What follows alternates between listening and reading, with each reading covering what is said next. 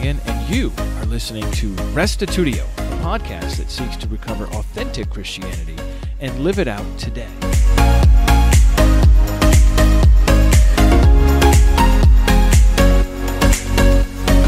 Have you ever heard of the Roman Emperor Constantine?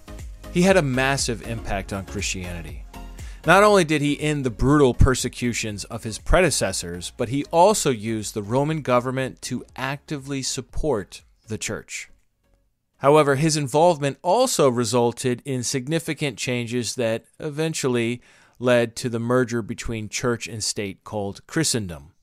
In this episode, you'll learn about the good and the bad effects of Constantine's involvement in Christianity. Here now is episode 493, part 11 of our early church history class, The Constantinian Shift.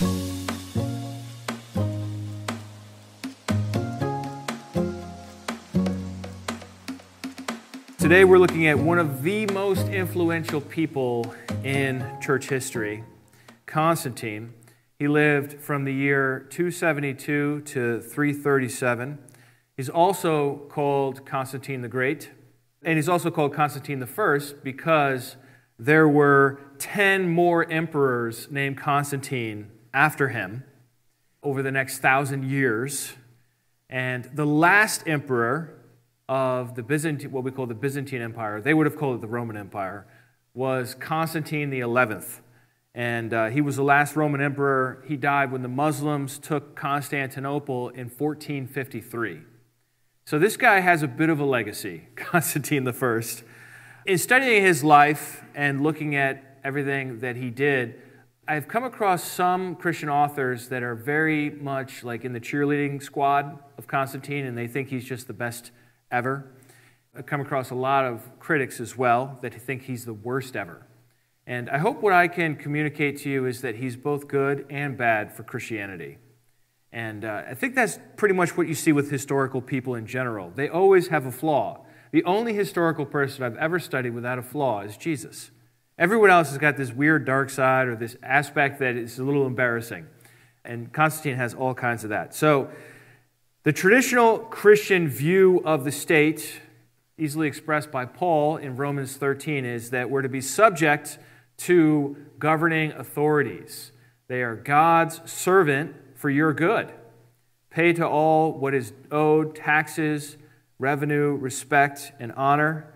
Peter likewise says in 1 Peter 2, be subject for the Lord's sake to every human institution, whether it be of the emperor as supreme, or to governors as sent by him to punish those who do evil.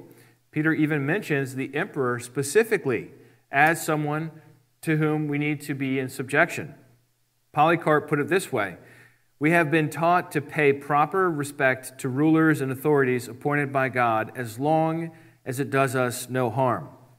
And that is certainly the case, that with Christians in the second half of the first century, throughout the second century, and in the third century, what we've seen in church history is that Christians really go out of their way to obey the law, but also there's a line where they won't go past, and that is when it infringes upon the commands of Christ, or it requires them to make sacrifice to the gods, which is idolatry, or if it requires them to say of Caesar something that they believe only belongs to Jesus, namely that Caesar is Lord. And so we have a lot of friction between Christians and the Roman Empire because of these limitations, although by and large, Christians were great citizens. We weren't causing riots and revolutions. We were just trying to pay our taxes and show honor and not sacrifice to the gods and stay out of trouble. So then we had the great persecution. We looked at that last time. That was from 303 to 313 when Diocletian really tried to just liquidate the church, essentially. Just incredible persecution of Christians during that time, very torturous. And then suddenly it stopped in the year 313 with the Edict of Milan. And this was actually, technically it's not an edict and it didn't happen at Milan, but never mind that. It's a letter sent by the two emperors, they were co-emperors at this time in the west and in the east, Constantine and Licinius. And together they announced toleration to Christianity in the year 313. And I want to show you in their own words what they said. I think this is a phenomenal statement, by the way.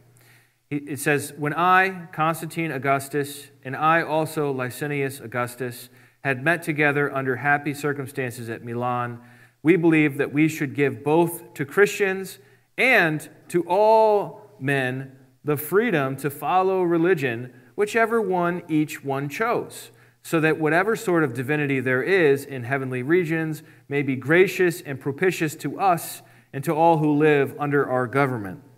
What a wonderful statement. After being persecuted for 10 years, for the church to hear of this news, of this edict, that we are now tolerated, and so is everyone else. Also in this edict was a proclamation that property should be restored to Christians that had been confiscated or stolen.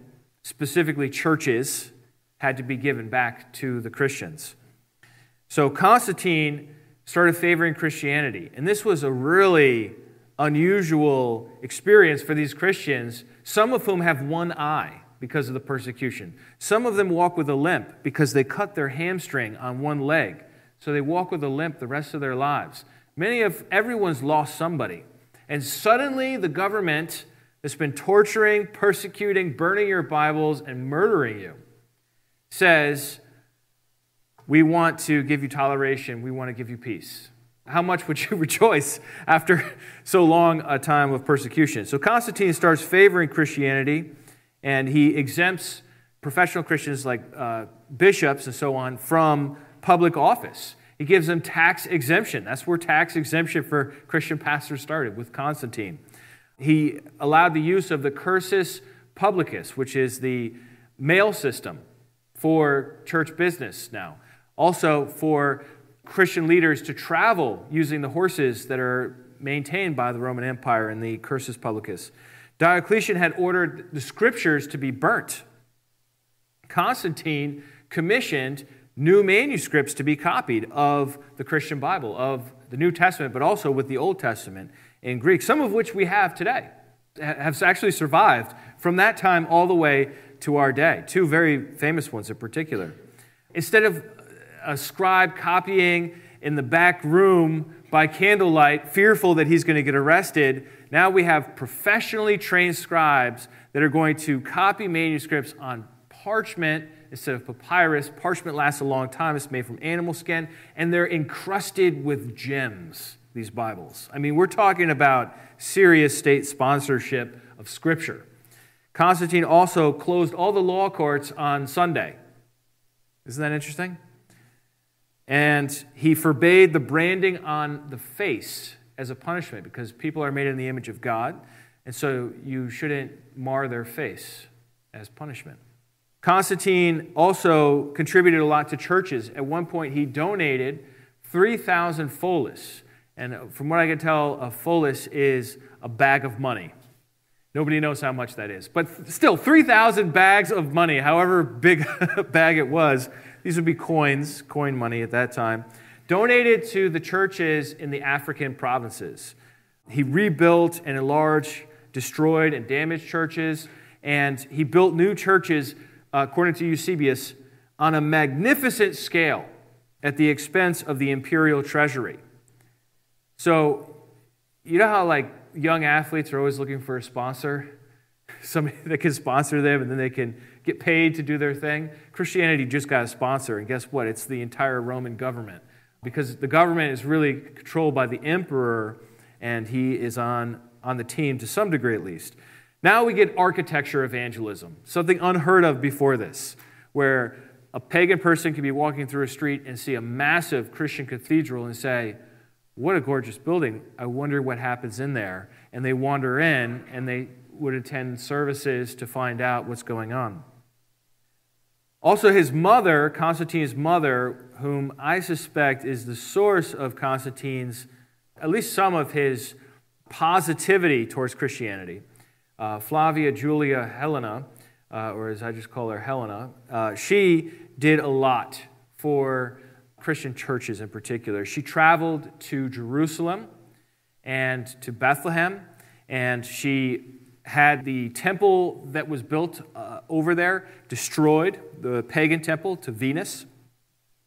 And She allegedly found a cave inside of which was a tomb, and it had 3 crosses in it, so the story goes.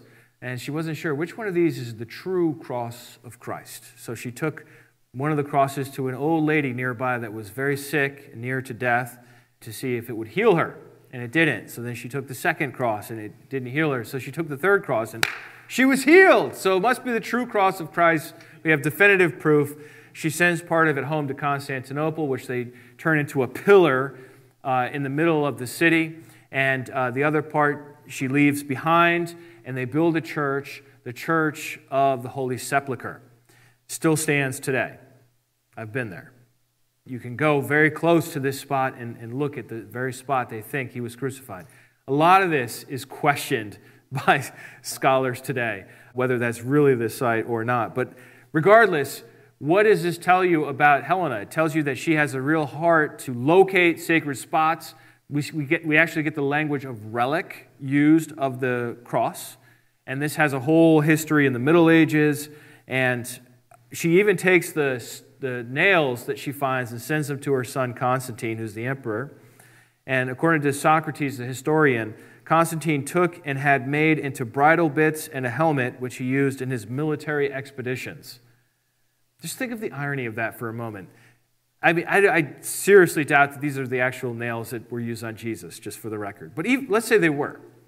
You're going to take the nails that the Roman Empire used to crucify Jesus and make it into military equipment for the Roman Empire to go attack other people. It's just, it's kind of like missing the point here. Helena also built a church over a cave in Bethlehem called the Church of the Nativity, and she built another church on the Mount of Olives.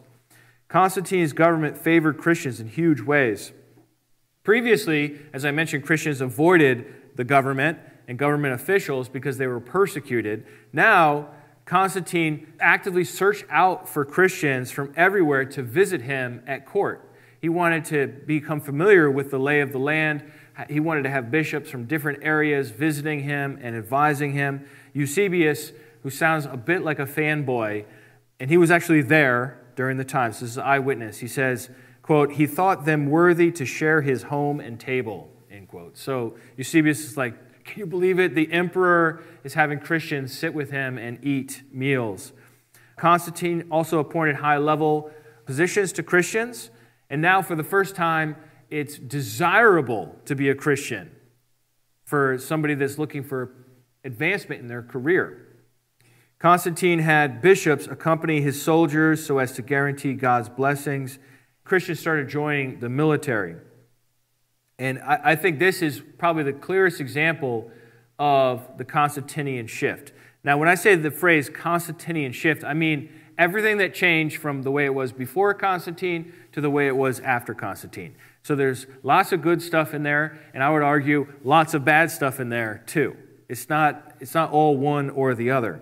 Let me just show you this about the Christian attitude towards the military. Of course, Jesus and his apostles taught to love their enemies, but I want to show you from the primary sources themselves what early Christians were saying about violence in general and the military in particular before this. And I'm going to go really fast, but I'm just trying to get across the point that this was a dominant view that changed.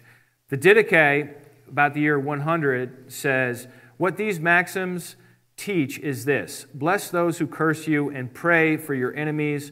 Moreover, fast for those who persecute you. For what credit is it to you if you love those who love you? Is that not the way the heathen act? But you must love those who hate you, and then you will make no enemies." Justin Martyr writes, "We who formerly used to murder one another do not only now refrain from making war upon our enemies," and he goes on from there. Irenaeus, about the year 180, writes, "From the Lord's advent," that's the original coming of Christ, "the new covenant that brings back peace, these Christians did form the swords and war lances into plowshares and change them into pruning hooks for reaping the corn. That is, into instruments used for peaceful purposes, and that they are now unaccustomed to fighting, but when smitten, offer also the other cheek." Tertullian, about the year 200, But now inquiry is made about this point, whether a believer may turn himself unto military service, and whether the military may be admitted unto the faith. Even the rank and file, or each inferior grade, to whom there is no necessity for taking part in sacrifices or capital punishments, there is no agreement between the divine and the human sacrament, the standard of Christ and the standard of the devil, the camp of light and the camp of darkness. One soul cannot be due to two masters, God and Caesar. But how will a Christian man war?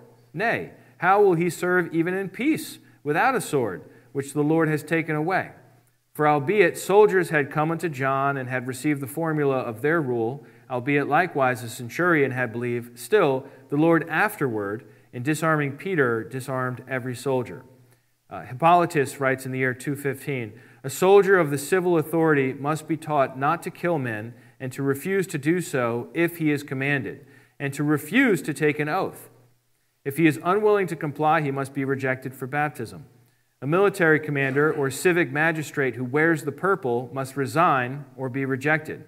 If an applicant or a believer seeks to become a soldier, he must be rejected, for he has despised God. Origen, in the year 248, wrote, we cut down our hostile and insolent swords into plowshares, and to convert into pruning hooks the spears formerly employed in war. For we no longer take up sword against nation, nor do we learn war anymore, having become children of peace for the sake of Jesus, who is our leader.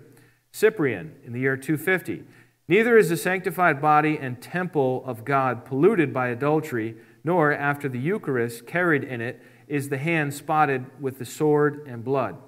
Arnobius in 305 writes, we should rather shed our own blood than stain our hands and our conscience with that of another. Lactantius, who was the tutor to Constantine, writes, it is not right that a worshiper of God should be injured by another worshiper of God. And in conclusion, Preston Sprinkle, who wrote a whole book that talks about this topic in general called Fight, he says, despite the presence of Christians in the military, it is clear that no single Christian writer before Constantine sanctioned the use of violence, not even toward bad guys, which I thought was a pretty effective way of saying it. So you do have incidents where Christians are in the military starting in the 3rd century, but that doesn't mean that they were fighting in the military or that they're being obedient to what their leaders are teaching them. And you do have a lot of people that write on this, and Sprinkle's point is that they all agree on the same thing. So what happened that even bishops would go and participate in warfare and essentially bless Constantine's battles? Well, it's interesting that we have a coin that pictures Constantine with Sol Invictus. Now, this is the sun god. Constantine was a pagan. He was a pagan monotheist. And if you want to learn more about his beliefs and his religion, you should read Keegan Chandler's book called Constantine and the Divine Mind. It gets all into it. But as a pagan monotheist, he believed there was one high God over all. There were lots of other gods too, but there's one high God over all, and that is the sun, S-U-N, Sol Invictus, the unconquered sun. And so his face and the Sol Invictus face are right next to each other on this coin, which shows you his perspective. He's not coming from a Christian home. He's coming from a pagan background. He is a successful military man. He won over and over and over again. He won so many times, and I don't have time to get into it with you, all the battles of Constantine and all the people that he challenged and defeated in unusual ways. But I will simply say this. I think if I was Constantine, I would start thinking, man, I must have divine support. I mean, how can you win this many times? So he did. He thought he was the companion of Sol Invictus, this pagan deity that people believed in.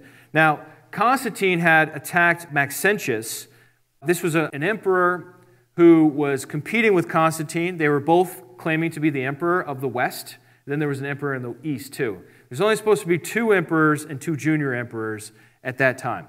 And so that you have 2 guys that are both claiming it in the West. So Constantine decides to do somewhat of a ostentatious maneuver and attack the capital city of Rome itself. And this is a city that's very hard to conquer. Other people have tried. It's got big walls. It's got big provisions. And you're attacking the capital of the place you're trying to rule. You know, it's an awkward move, at least from a public relations point of view, right? So anyhow, Constantine attacks Maxentius right outside of Rome at the Milvian Bridge. Before that happens, he had a vision. Constantine had a vision. This is why I mentioned the Sol Invictus, because his vision, and this is all allegedly, it's really hard to say for sure what actually happened. But allegedly, he saw a sign of some sort above the sun. So some people speculate that maybe it was a cross, maybe it was some other sign. Nobody knows. Maybe he didn't see a sign at all. That night, he then says he had a dream in which Christ came to him and told him to put the Chi Rho, the first two letters of Christ's name, on the shields of his soldiers, and that in this sign he will conquer. So we have 3 or 4 versions of this story. 2 from Eusebius. The first one from Eusebius doesn't mention any of this stuff, and that's early. And then the later one from Eusebius is very elaborate, and it has all the additions to it. And then we have one from Lactantius and one from a pagan author. So it's not really clear what actually happened. But the fact is, this is the story that's told later on. And we have an image of this on a coin of Constantine on what's called a standard. A standard is a military staff that has a banner on it, and above that is the symbol of the first 2 letters of Christ's name. It looks like an X and a P. In modern Greek, we would say he-ro, but it sounds like hero, so I'm just going to say Cairo, not to confuse you, okay? So that's like how you would recognize Christ's name. And it's on this coin, it's pretty interesting. The standard of Christ is stabbing a serpent underneath, and Constantine's head is on the other side of the coin. So this symbol right here, the Chi Rho symbol, is what's called a labarum. Labarum. And you can find it all over the period in the 4th century from Constantine onwards. And again, it looks like an X with a P on top of each other. This is on a sarcophagus of Domitilla in the mid-4th century. It is interesting, though, that when Constantine won this battle, he had an arch constructed. The Arch of Constantine still stands to this day. You could go there and see the Arch of Constantine. And on it, there's no labarum, there's no Christian iconography, there's nothing on the shields of the soldiers. So what's the deal with that? Why, if that's really how it happened, why isn't it not on the Arch of Constantine that was built shortly after this? So it could be that Constantine got a little creative after the fact, or maybe he was just shy because the Roman Senate was paying for the Arch of Constantine and they weren't Christians. Who knows? There's more questions than answers when it comes to the vision of Constantine. Whatever it was, the next day he attacked Maxentius at the Milvian Bridge and defeated his 40,000 troops, defeated 100,000 that were there. And Maxentius fell into the river, the Tiber River. Constantine had him fished out, decapitated, and put his head on a spike and walked throughout the city to show them that he had defeated Maxentius. Standard operating procedure for military victory in those days, but not at all a Christian thing to do. Over time, Christian militaries would carry large golden crosses. Constantine weaponizes the cross, and he weaponizes the name of Christ, so that after Constantine, there are Christian armies. Before Constantine, there are not Christian armies. There might be Christians in the army, probably people that became Christian and couldn't leave the army and still had to stay in, or else they would be executed. But after that, we get, by the time of Charlemagne, who considers himself an emperor, we get the order that if Christian soldiers find any pagans, they should give them the opportunity to convert, and if not, they are to execute them for being pagans. So we go from pacifism to, seriously deformed versions of violence that happen over the centuries. Eventually, this even leads to the Crusades. If you ever studied the Crusades, They carry these big crosses into battle, and they're shimmering in the light, and they're killing Muslims and Jews in the name of Christ. And then finally, it really peaks with the Holocaust, where the emperor at that time, Adolf Hitler, not really emperor, but he thought of himself as certainly somebody that was trying to take over the world, and he sought the blessing of the German churches on the Nazi campaign. And they did. They did bless the Nazi soldiers in what they did. So all of this, of course, Constantine is not thinking about any of the subsequent history, but you can see how each stage led to the next stage, and so eventually horrible things happen in the name of Christ. To me, that's a shift. Now, Christian leaders also didn't end there. They also started asking the emperor, starting with Constantine and then later on with subsequent emperors, to help them settle scores with other Christians. This was a new development as well. You would not go to a Roman emperor, the one before Constantine, Diocletian, and say to him, can you help us with this schism in our church? We have these heretics over here, the Valentinians or the Marcionites, and we just need you to persecute them for us. Would you be so kind as to help us with that? You wouldn't make that move before, but during Constantine and afterwards, that starts happening. As disagreements in the church arose, both sides appealed to emperors and sought the favor of the emperors to at least delegitimate their enemies. And we end up seeing this very early on. Even with Constantine, he has an edict against the heretics. This is the primary source. I'll read it right to you. Victor Constantinus Maximus Augustus. Whew, good name. To the heretics. Understand now by this present statute, ye Novatians, Valentinians, Marcionites, Paulians, those are followers of Paul of Samosata, ye who are called Cataphrygians, Montanus, and all ye who devise and support heresies by means of your private assemblies. It goes on, ye haters and enemies of truth and life in league with destruction, for as much then as it is no longer possible to bear with your pernicious errors, we have directed accordingly that you be deprived of all the houses in which you are accustomed to hold your assemblies, not in public merely, but in any private house or place whatsoever. We have commanded all the houses of prayer which belong to heretics be made over without delay to the Catholic Church. Let this edict be made public. Now, as it turns out, the Paulians are people that believe, like I believe, with respect to Christ. So if I was alive in the 4th century, I would be rejoicing to not have persecution anymore, but then also at the same time thinking, wait, so we can't worship? Because my church has to be given over to the lowercase c Catholic or universal church. Certainly problematic. So the persecuted church became the persecuting church. That's a shift. And that's, in my opinion, a bad shift. David Berceau summarizes it like this. This is from his book, Will the Real Heretics Please Stand Up?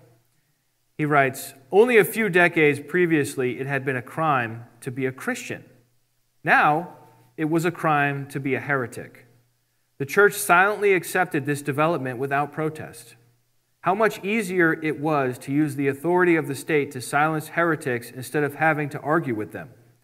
But soon, large segments of the church were labeling each other as heretics and using the sword against each other. Eventually, far more Christians, 100 times more Christians, were slaughtered by the sword of the church than had ever been slain by the Romans. Very disturbing that this ended up happening and that this is part of our history. We're going to look more at the Constantinian shift and some of this in future sessions. But I want to come back to Constantine. Now, Constantine knew he couldn't lead a Christian lifestyle. From the year 313, he tolerates Christianity. And then about 10 years later, right before the Battle of the Milvian Bridge, he has this vision, allegedly, and he starts really favoring the Christians. So we have toleration followed by favoring. And then what we see is his involvement with the church over and over again to get the church into good shape in his eyes, to get everyone agreed on doctrine, on practice, to deal with any schisms and to really put Christianity forward as a viable option for people in the Roman Empire. But he himself does not become a full Christian until he's about to die. Just before he dies, he asks Eusebius of Nicomedia to baptize him. He takes off his purple robes, puts on the white robes of a catechumen, and is baptized and dies. Constantine was a bloody man, not just in traditional warfare. He also had his son Crispus executed. He had his wife Faustus executed. There's lots of skeletons in his closet. He knew he couldn't follow Christ and be the Roman emperor at the same time. And so he waited until he was about to die. And then he had this huge church built called the Church of the Holy Apostles in Constantinople. By the way, he started a new capital called Constantinople. The capital of the Roman Empire had always been, what? Rome, of course. Rome is the capital of the Roman Empire. Constantine starts a new capital in a place called Byzantium and names it after himself. He literally marks out the boundaries of the city and says, this will be my capital. And he builds Constantinople into this glorious metropolis, this major city. He builds church. It's the first city that's like built on Christianity. So churches are built in from the start. One of these churches is the Church of the Holy Apostles. In it, he has 12 cenotaphs, which are empty tombs. So there's a tomb for each of the 12 apostles.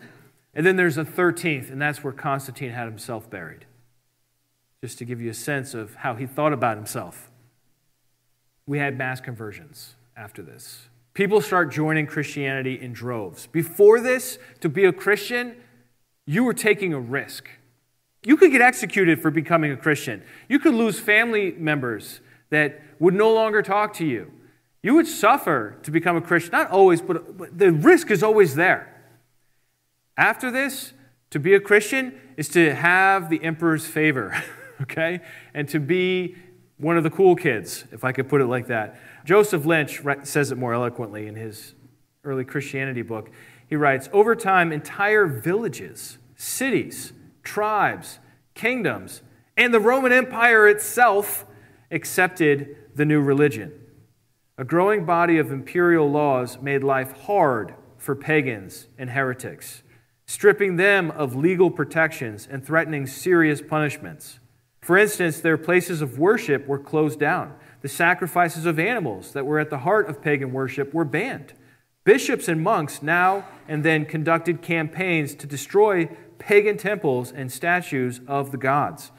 And we get a lot of iconoclasm where Christian gangs, essentially, especially this happens in Alexandria, but Christian gangs of monks start going around and just breaking stuff and tearing things down. And the governmental officials don't stop them because they're in favor of taking down the old idols and temples. We also got the institutionalization of charity. Before this, charity was done person to person. If you have some money and you see somebody in your community of faith that is in need, you could give it directly. You could give it to the church, and the church could handle it locally. After this, the government gets involved with charity because Constantine has these Christian advisors, and they're telling him, well, what do you do about all these poor people? What should we do?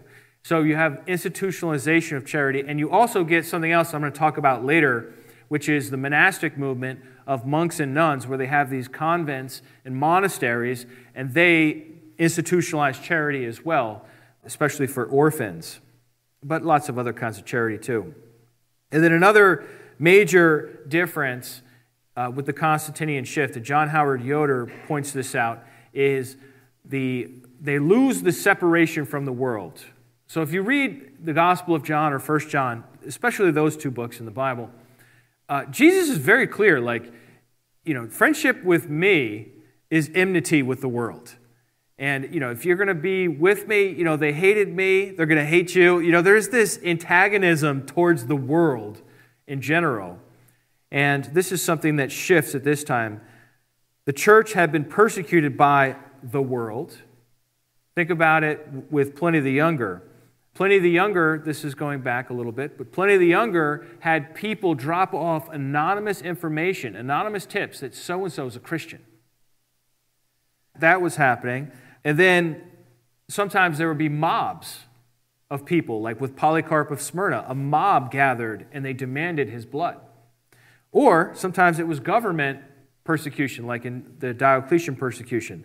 The Roman government moved from persecution to tolerance to active support. John Howard Yoder puts it this way in his book, The Original Revolution. He says, "The central nature of this change, which Constantine himself did not invent nor force upon the church, is not a matter of doctrine nor of polity." Polity is how churches govern themselves. "It is the identification of church and world in the mutual approval and support exchanged by Constantine and the bishops." This is big. The identification of church and world. He goes on, "The church is no longer the obedient, suffering line of the true prophets. She has a vested interest in the present order of things and uses the cultic means at her disposal to legitimate that order." The Constantinian shift, just summarizing here before our review, the Constantinian shift initiated a new stage in church history. And this is what we often call Christendom. It's a merger. The idea that a society or a nation could be Christian. Not individuals, not groups of people, but a whole society or nation. Before long, all infants would be baptized, making everyone a member of the church by birth. This would take centuries, okay? But this is the process that begins with Constantine. Everyone would be raised Christian. The government would pay clergy their salaries. How many of these so-called Christians followed Christ? Evangelism was no longer needed. The kingdom had come. The Roman Empire became the Holy Roman Empire and seen as God's kingdom on earth. Just to be clear, I'm not blaming Constantine for everything. But we see with him, with the benefit of hindsight, a process that he begins that ends with this idea of Christendom. Let's review. Constantine's involvement in Christianity brought several significant changes, both good and bad, initiating the merger of the church and the state known as Christendom. Constantine ended the persecution of Christians, issuing the Edict of Milan along with Licinius in 313. Constantine donated large sums of money to rebuild churches, build new churches, and support clergy. Constantine's favoritism of Christianity incentivized people to join the church. Christians changed from discouraging military participation to blessing it. Christians pursued the emperor's favor to persecute pagans, Jews, and other Christian sects with different beliefs. Constantine's desire to have Christian advisors in his entourage caused some Christians to begin identifying the Roman Empire as God's kingdom on earth. The guiltiest one among them was Eusebius. I told you he was a fanboy of Constantine. The guy wrote a biography of Constantine called The Life of Constantine. And it's very clear that Eusebius was very impressed with Constantine and thought that God had specifically called him to do what he did. I'll come back to this whole stuff about the kingdom of God later, but he didn't like the idea of a future kingdom of God. He much preferred a spiritualized understanding of what the kingdom of God was as the church, and now, as time goes on, hopefully as the empire as well, doing God's bidding as his kingdom on earth. Rather than strict obedience to the teachings of Christ, Christendom came to lower the requirements for all, while the zealous left, pursuing monasticism, whether as isolated hermits or in communities. So I'm going to come back to talk about the monastic movement. We're going to have a whole session on it. It's really significant for you to know about. But once everyone's a Christian, I don't know if you remember, we had gone through in the early church orders the process of conversion.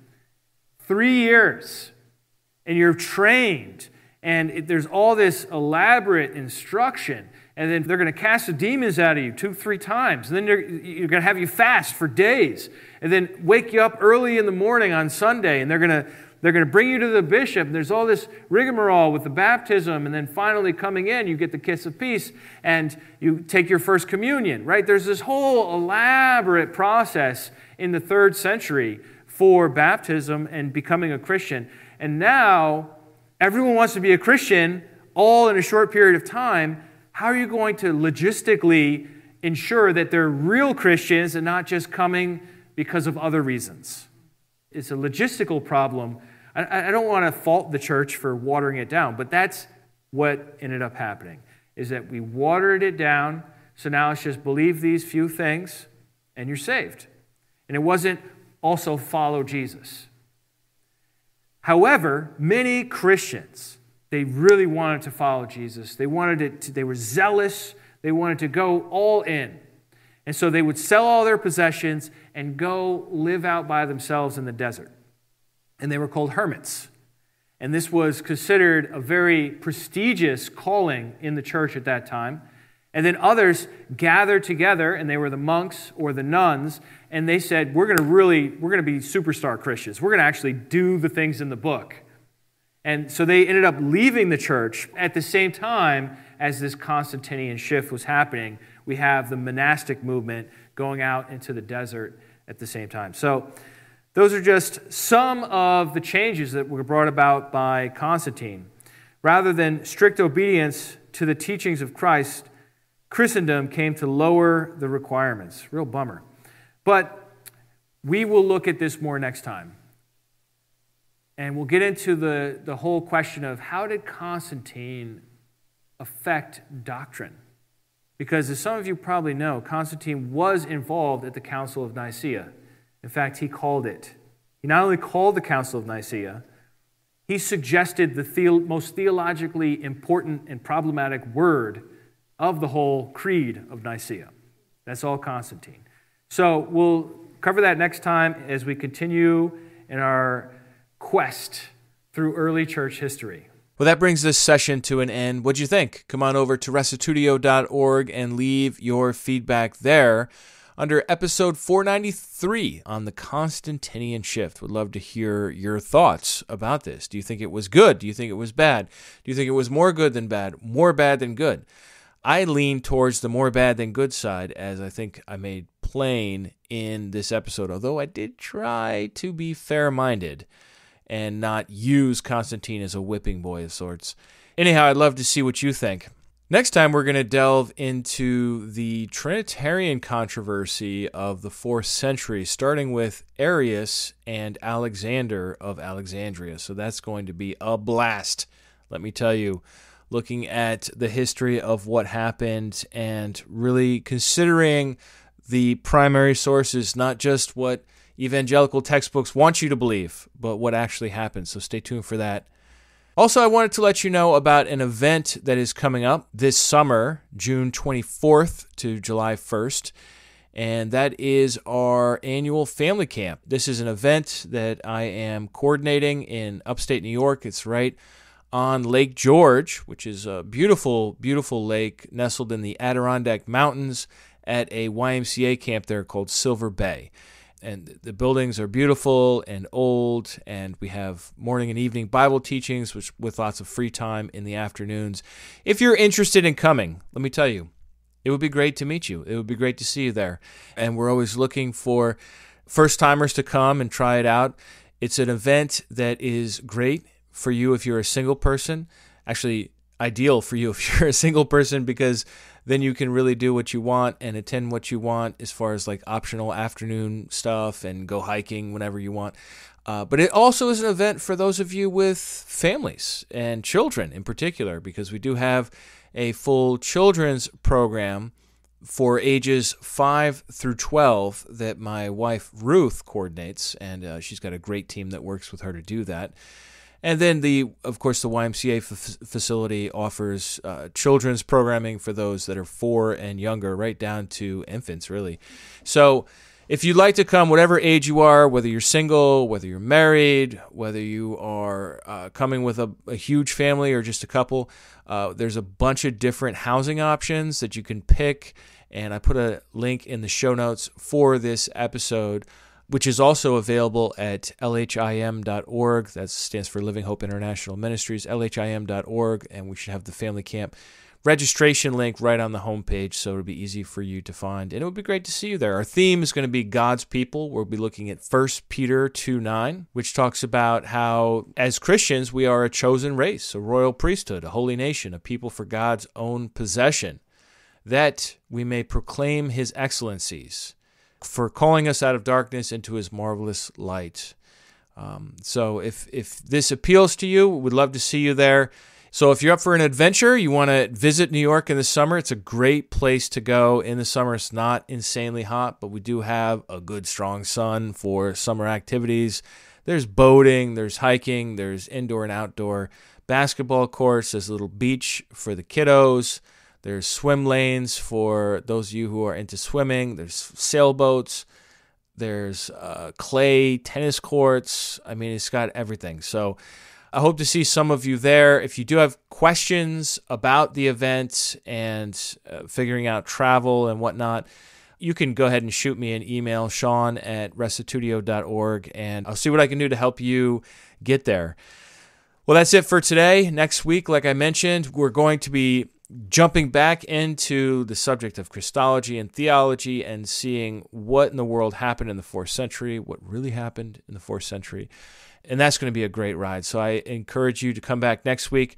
That's it for me. If you'd like to support Restitutio, you can do that on our website, restitutio.org. I'll catch you next week. And remember, the truth has nothing to fear.